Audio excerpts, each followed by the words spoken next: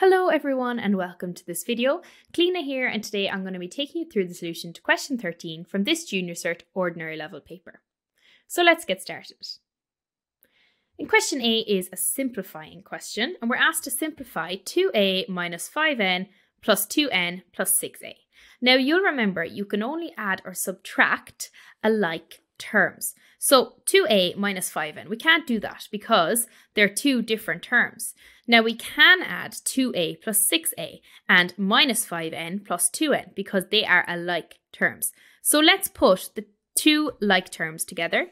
So 2a plus 6a, okay, because we can add those, and then we have minus 5n plus 2n. So you can just see here we've rearranged the expression. So 2a plus 6a we can do, that's 8a.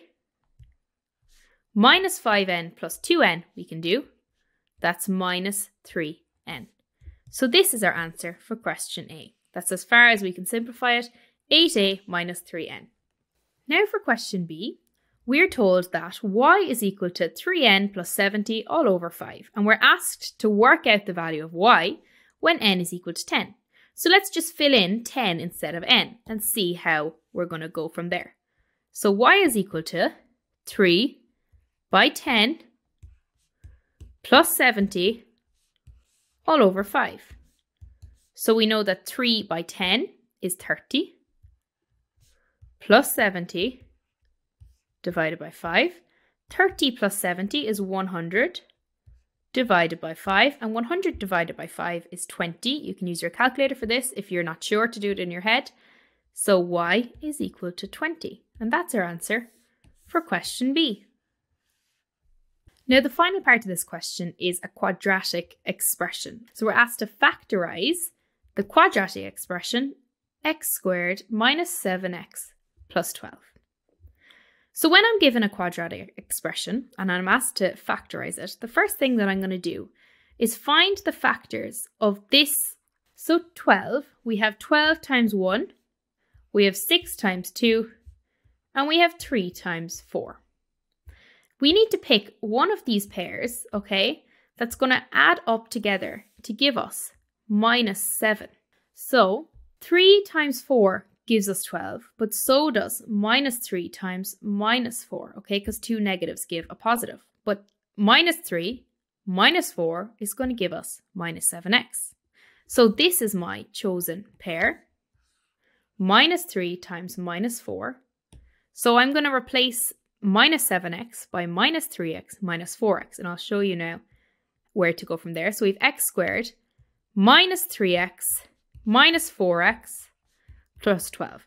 Now you can see here that this is basically the same expression, because if we got minus 3 minus 4, we're going to get minus 7. So we can go back and show that this is the same expression.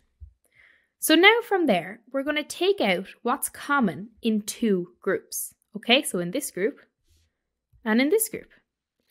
So in the first group, we can take out x, and we're left with x minus 3. So x goes into x squared. So x by x here is x squared, and x by minus 3 is minus 3x. Now in this group, we need to get the same thing inside the bracket. So we want to get x minus 3. So how are we going to get that? Here, it's minus 4x. So minus 4, my apologies. So minus 4 times x is minus 4x, and minus 4 times minus 3 is plus 12.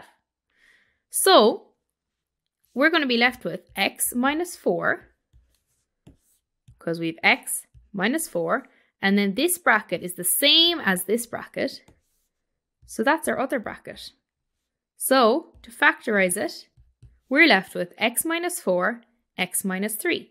So x minus 4, x minus 3, and that is our answer for question C.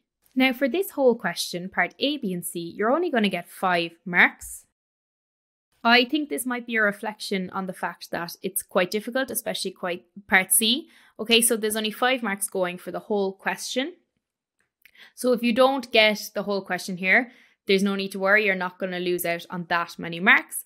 But saying that, if you practice a lot of algebra and it's one of your strong points, it's an easy 5 marks to pick up in the exam. So that's all for this video, guys. Thank you all very much for watching.